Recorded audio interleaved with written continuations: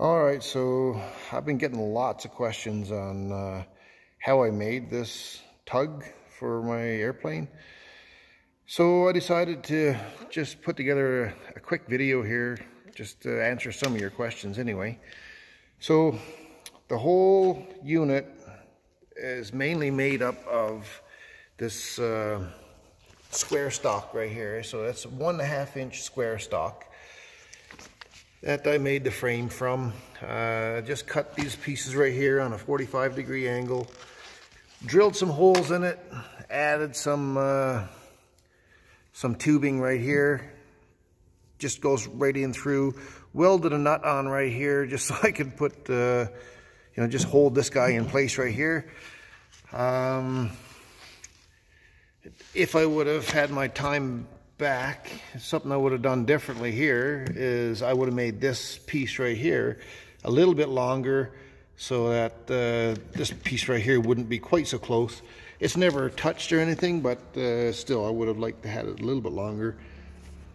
So this right here is 1.5 inch square tubing steel. This right here is 1.5,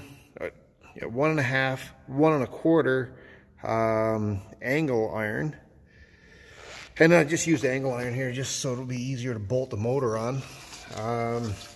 Coming up here again, I just fish melt this piece right here.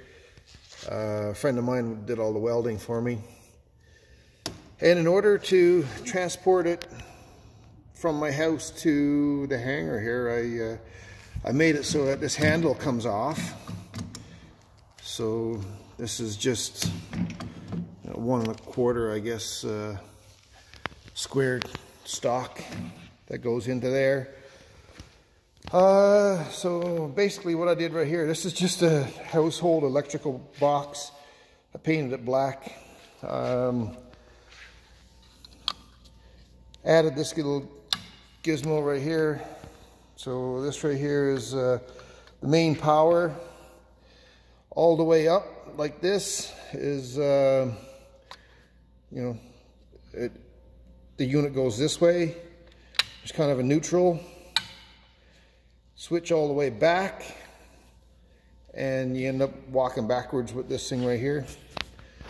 So one modification that I added a little while ago is this guy right here. So I used to have to loosen this guy right here manually and then pull this in and out to attach it to the nose wheel here, but that was getting to be a pain in the butt, so I just whittled up a little piece of aluminum here so that I could attach this electric actuator,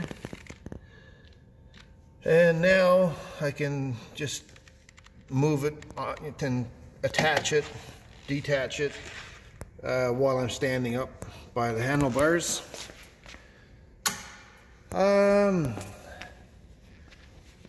So these are just pillow block bearings I bought at Princess Auto. They're pretty cheap. Get them pretty much any hardware store. This is a motor shaft. That was also pretty inexpensive. So one of the things that I did a little bit differently is I added, so this tire right here is also, this tire and wheel combo also came from Princess Auto. I bought it on sale for, I don't know, it was 30 bucks or something like that. I added these collars right here and had those welded to the wheel so I could lock the wheel down onto the shaft, keep it from being sloppy going back and forth. See what else? Oh yeah, we got how I attached the gear. So the gear, I just took a little piece of leftover 1.5 inch tubing right there, cut it on 45-degree angles on either side just to keep it from interfering with the chain itself. Took the tire off the rim, had it welded to the rim. You can see the welds that we got there. Inside there you'll see that collar again, right there. Another collar on that side.